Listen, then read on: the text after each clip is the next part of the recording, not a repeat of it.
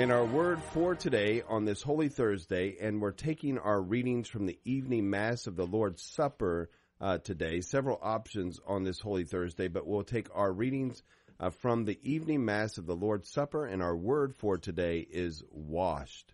Washed is our word for today. Our first reading, and there are two readings along with the gospel reading.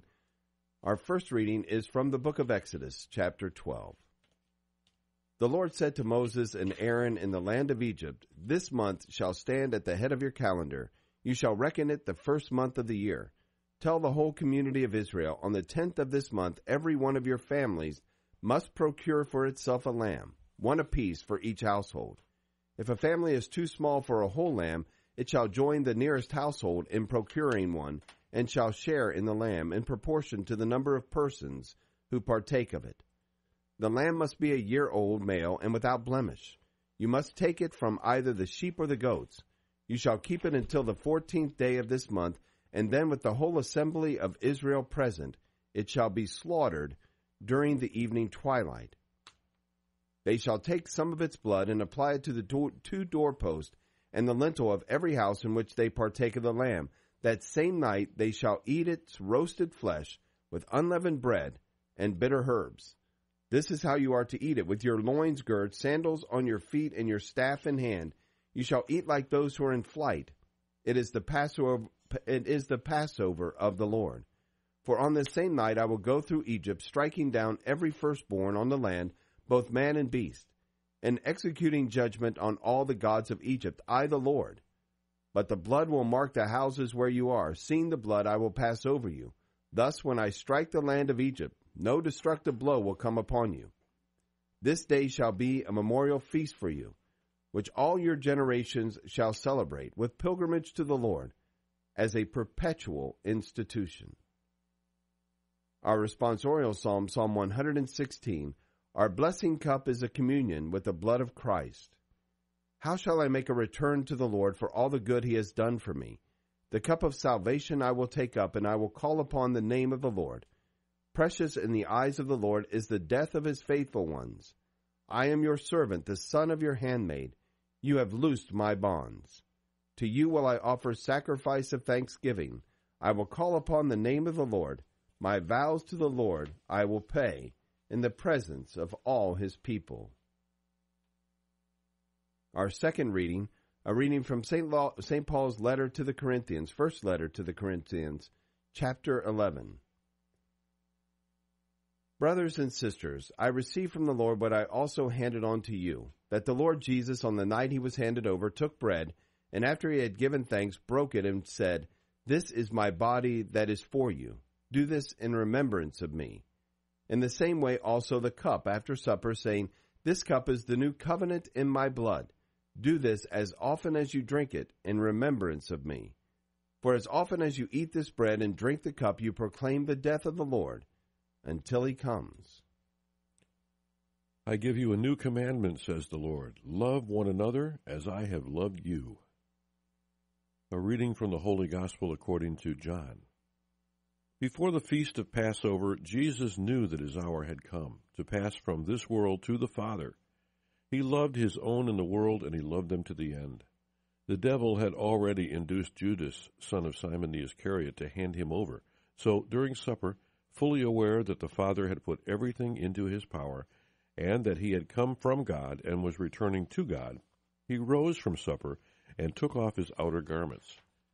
He took a towel and tied it around his waist. Then he poured water into a basin and began to wash the disciples' feet and dry them with the towel around his waist.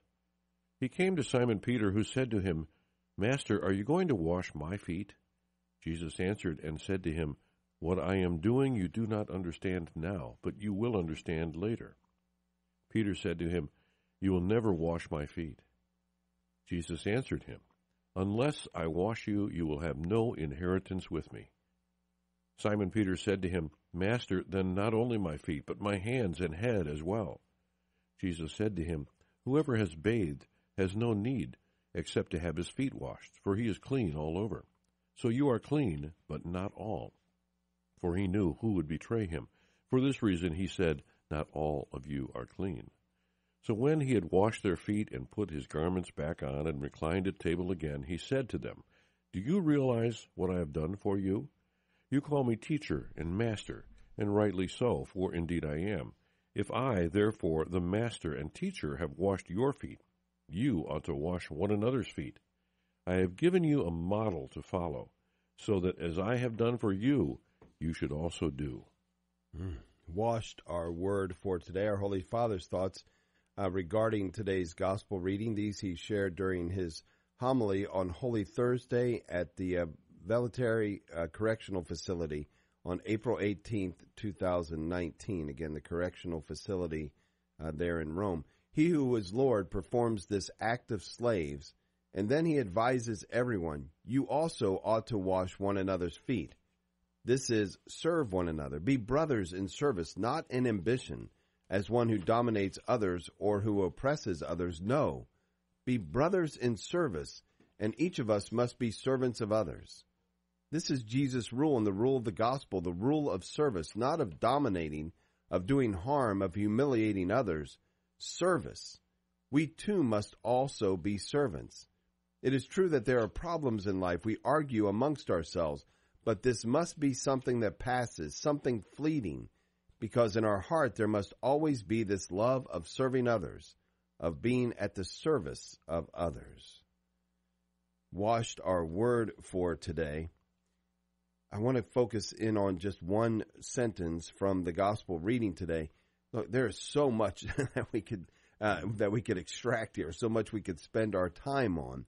But I want to, and I'm sure Andrew will take us on a deep dive later, but I want to focus in on this one sentence. Peter said to him, "You will never wash my feet," he's saying to Jesus. And Jesus answered him, "Unless I wash you, you will have no inheritance with me." Unless I wash you, you will have no inheritance with me. So we see this kind of this precursor to what the Lord is doing for us. We see it in the gospel, in the first reading today in the book of Exodus, as we have this first Passover. And what is required of the people of God in the first Passover, that they slaughter the lamb, and then that they put the blood on the doorpost of the lamb, the lamb's blood on their doorpost. And if the angel sees that blood, they pass over, right? Well, maybe, because there's a second instruction.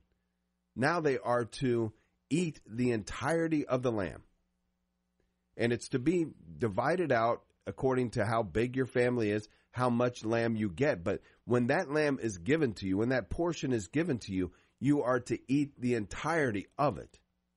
So if you put the blood of the lamb on the doorpost and say, we're a little tired, we'll wait and eat that lamb tomorrow, your firstborn is dead. There are two instructions here. The blood is required, and the participation in the eating of the lamb is required. Taking that lamb and consuming that lamb into your own body is absolutely required in that Passover, as it is required now. As again, it was, remember, the Lord's Supper was the Passover celebration. This was done at the Last Supper. This was them following this command of God that this was to be a perpetual institution. This consuming of the lamb would last forever, perpetually. Well, how does it last perpetually? Because Jesus becomes the lamb. The Son of God who consumes the lamb at Passover then becomes the Lamb of God that we consume. And in the same way, as we see in Passover, not only was it necessary to mark with the blood, not only was it necessary to be saved by the blood of that lamb, but in order to be saved by the blood of that lamb, you also had to add to that the consumption of the lamb.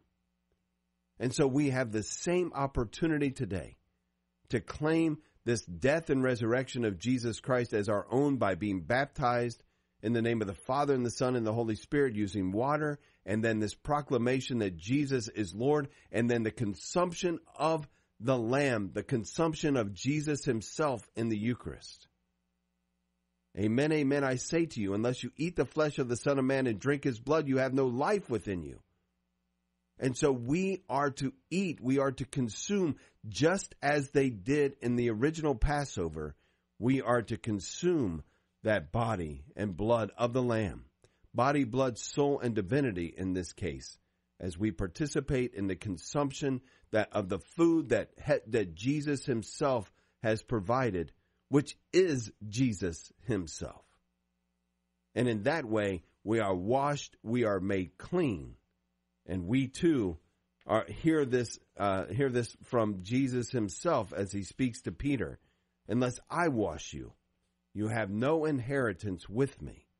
And in this way, we are washed and made clean and have an inheritance with the Lord Jesus himself by the food that Jesus provides, which is Jesus himself.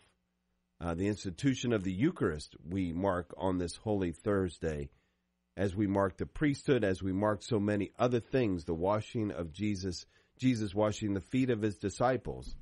But we also mark this day as the first day when this gift, this eternal gift of the Eucharist, is shared with us. Washed, our word for today.